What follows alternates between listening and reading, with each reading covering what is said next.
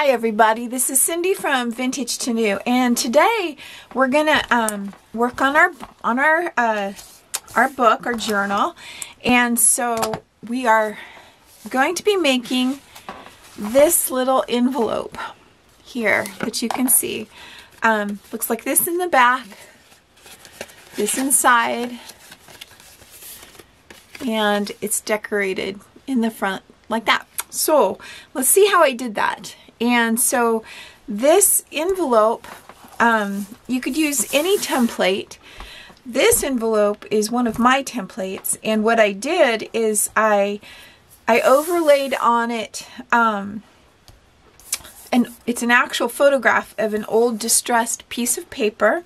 This is the outline for the template. It says the top flap there, and then I printed on the back just a nice print so that we don't have to worry about having just a white inside. Now you can cut this out. Oh, I already messed up.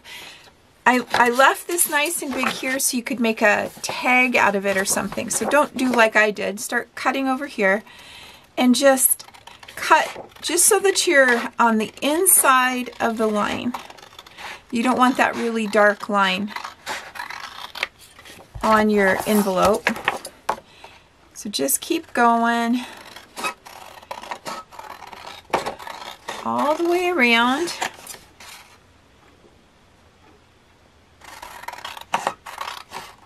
It's really nice to have, if you just print a template from someplace, be sure to print something on the back unless you just want to have a white inside your envelope. Sometimes it's nice to take and line it with a book page or something like that, but when you do that, it makes it really heavy and bulky, and it's just hard for it to close. This way it's just a flat piece of cardstock.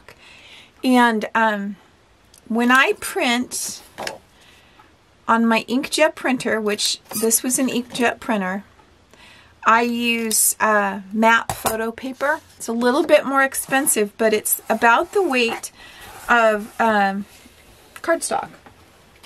And it just prints out so nice. So now, if you have a scoring board, you would score this, and I'll show you doing one of those. It's really nice to use a scoreboard because you get a really good score. I was having a hard time seeing a straight line all the way down, so I just took a marker and went down one line so that I could see it. So just place your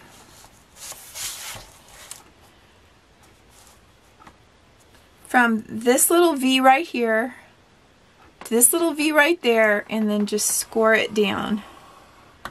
So you're just scoring it right along that. So let's do one more. We'll do two of each. So get it lined up so that that little, you're right at the V with your scoreboard, and score it down. Okay, so now if you don't have a scoreboard, what are you gonna do? Well, a couple things you can do.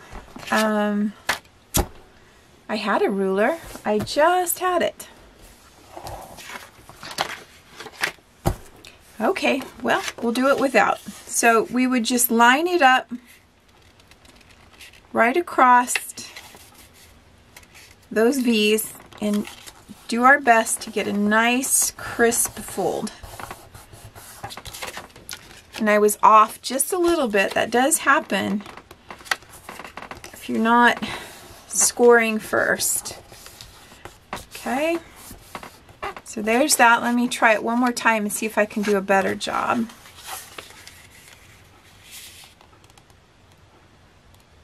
The other thing that's really helpful, whether you're using a scoreboard or not, is your bone folder. So let me find mine. Hold on.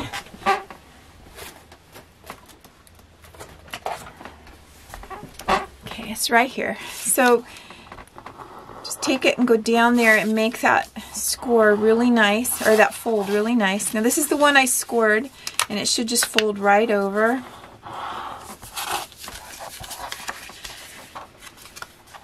And that one. And depending on how accurate you are, see, like right here, right there, it's just bent up a little bit. It was just a little too long. So I don't know if it was my scoring or my folding or what, but just give it a little trim. Maybe it was my cutting because I still see some line right there. So there. So now you have a nice, really water-stained, foxed envelope, and you didn't have to do anything. Isn't that great? So now what I want to do is take my ink, and I want to ink this right here, the folds. Just get them really good and dark.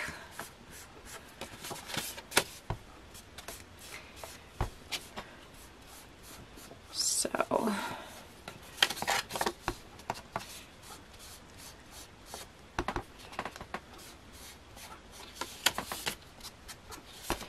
then the only other places that you really have to antique, if you're going to do it, you're going to vintage it up, would be your cut lines, because we have printed paper here and a printed paper here, but that paper where you cut it is still white. So give that a little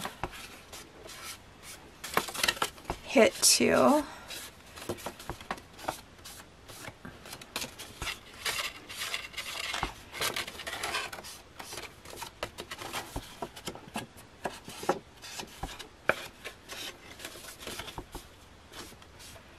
All right, and then you can see I've already digitally put stuff around the edge. But if you wanted to do just a little bit more to kind of blend it in a little bit, that would be great. Doesn't really need it, but it looks nice. And then if you wanted to do some on the inside doesn't have any going around the edge. And it just looks good. Most of it you won't see. You'd only see the flap really, unless you're opening it up and looking down inside. So just that easy and just that quick, our envelope is done. All right, so I did mark which was the top flap. They are just slightly different. But it's the one with the watermark on it or this one. So if you do it the other way, it doesn't end up just right. So this way, it closes properly. So either side could be the top. Okay, so let's get down to the fun part. So what we're going to do is just a little bit of a collage, I guess you would call it. In your kit, if you chose to do my kit, it came with some little tea cards. We're going to use this one. I used this one. I just think they're so precious for this one here. So we're going to use that. And then I have an advertising kit. I thought these were so funny. They're just advertisements for all kinds of things for, I'll probably never say it right, Poughkeepsie, New Jersey. So if you know anybody in Poughkeepsie, you could get these and see the addresses, like 407 and 409 Main Street. It used to be a furniture store. 12 Garden Street. It's I.L. Varian. It deals in meat, poultry, and vegetables. It caters to hotels, schools, restaurant supplies, and specialty. Another meat and poultry at 376 Main Street. A carriage furniture place. Anyway, so I'm just going to pick one of these. I think one of my favorite, well, there's this piano one is really nice. Where's the one I wanted? It was an eye doctor. Even back in the olden days, having good illustrations really make a difference. Oh, I can't find it. Sorry. This boot and shoe place, it's a pair of shoes, a lady's boot with littler shoes behind it like a train. But that was funny. This one was a hardware store and sporting goods, and it's got fly rods and all that. Is it behind here? Nope. There it is. It was hiding. So take a peek at that. Isn't that funny? So this one is the one that I'm going to use for this envelope. So, and if you don't want to get these, or you don't have something like this, you could use just a piece of decorated or even not decorated tag board to make we're just making it a little pocket is all it's going to be. So there's that, and here's my little girls that are going to go down in the pocket. I wanted to do a little piece of music down at the bottom, and again, this is when I wanted my ruler. Here it is. So this is just a piece of texture paper I have. It's one of mine, but it can be anything, literally anything that you would like to have on your decorations. All right, and I'm going to put a piece of it just going across the bottom here, and I'm just going to rough cut it in like that. And I'm going to antique the edges, because once you glue it down, it's really hard to antique it, of course. So what this is some antique music that was handwritten, overlaid with lace, and then overlaid again with some writing. So it's just a whole conglomeration of things put together to just give it something pretty. Alright, so there's my top.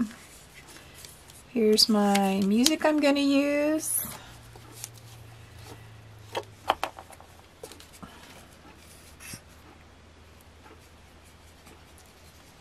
Okay, a little bit of glue.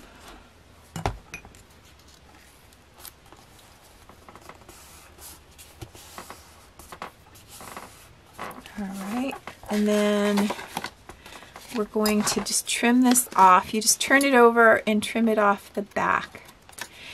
A lot of these ideas I got from the mushroom market, and I will link her YouTube channel below, and she also has an Etsy store, but she does really cute things. She's from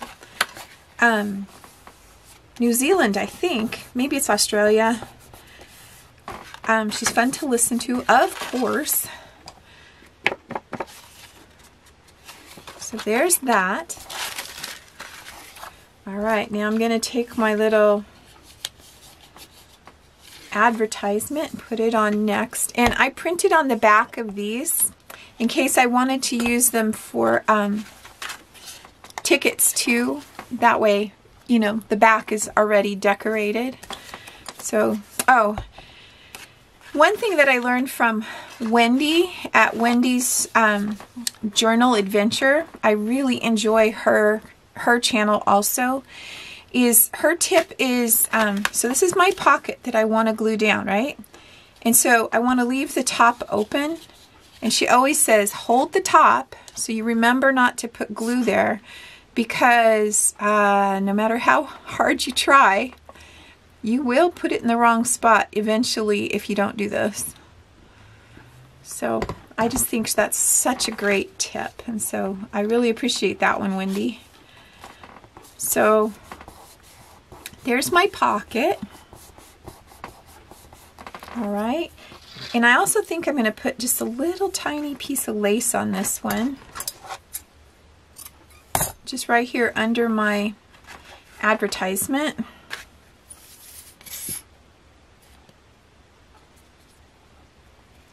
I'm using Fabri-Tac glue. It's expensive, but it works really good. And it dries and just sets so nice and quick. So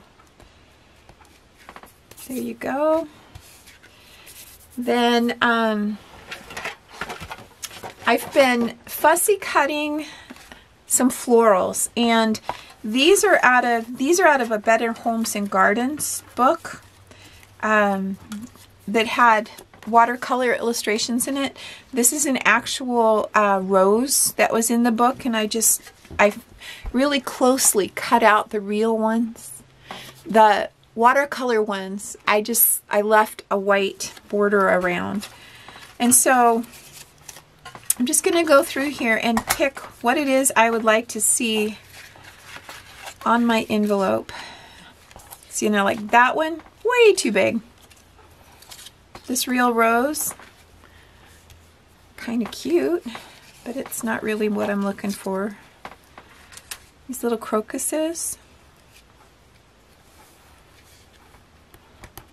I don't know, those look kind of cute, although the picture that we're using has red roses in it, or kind of pinky red roses. So do I have any red roses in here? Ooh, that's not a rose, that's like a primrose. Here's an old-fashioned rose. So that one's got possibilities. So just get yourself a book or a magazine. Usually a book has better illustrations in it. Way too big.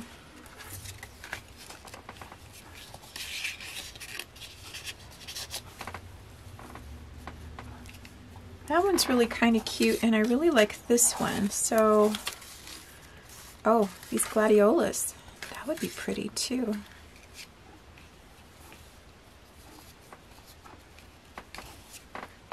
So now I've got 3 that I really like. And just get a little tin, and then when you're sitting down watching TV, get out your embroidery scissors, you know, the little tiny ones that are really sharp. That's what I use, that works the best for me. If you use your great big scissors, it's really clunky and hard to do. I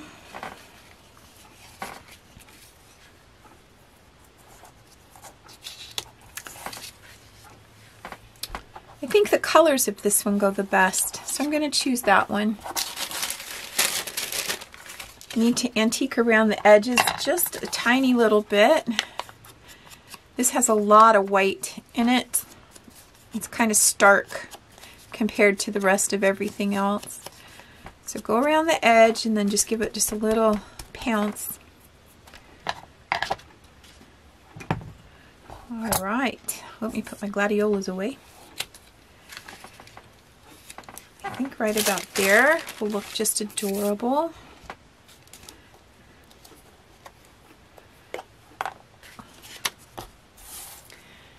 And then just glue this on.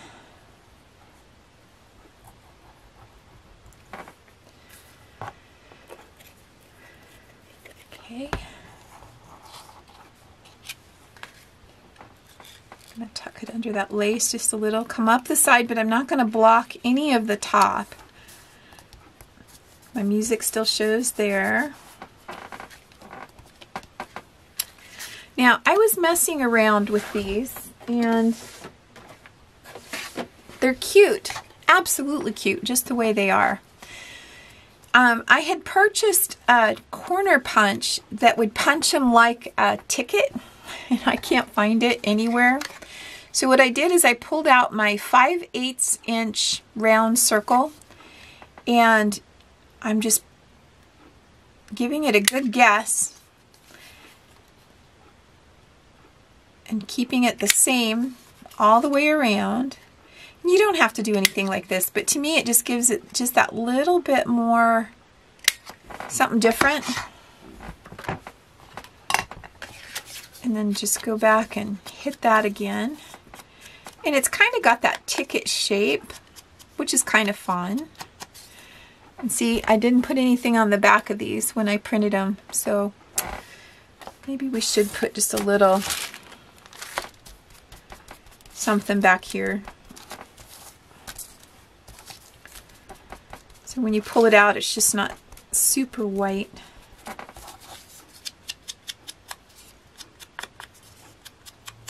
Because when you have your journal and you want to show it to all your friends, you know all this stuff's going to come out. You want it to be pretty. So there we go.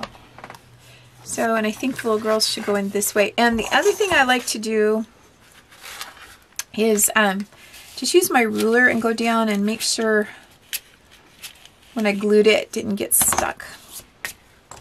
Stick my little girls in like that. And then in my other one, I've done some people. Tim Holtz does these too, but I just have people, and my whole page of people only took me 15 minutes to cut out, and I just thought they were really cute. Look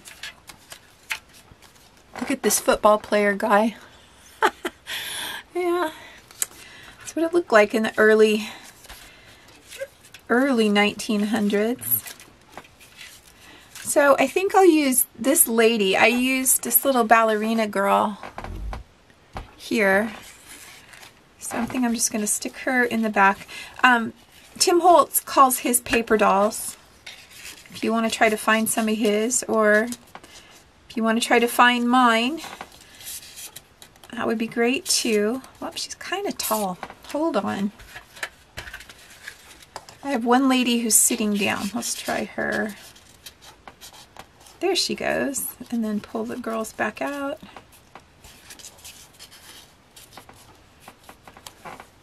So there we go. I think that looks really nice. And so this one is done. Now we could go ahead and glue it closed, make it an envelope, and put something in it. I would glue it so that that flap is on the inside. Or you can leave it open. Somebody could do their journaling on it and then just fold it back up. So to put it in your book, just take it and hold it over the page.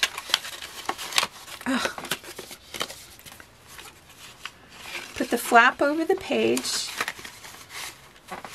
and put a safety pin, paper clip on it. So there's our first little embellishment that's going to go into our journal. And so I think it's adorable. There's our two different ones. So our two different signatures. They're not exactly the same, but they rhyme. Oh, and looking at this, it reminded me. I'm going to take this over, and just for decoration's sake, I'm going to zigzag around the edge, like this one is zigzagged. So anyway, until next time, this was Cindy from Vintage to New. So thanks for stopping by.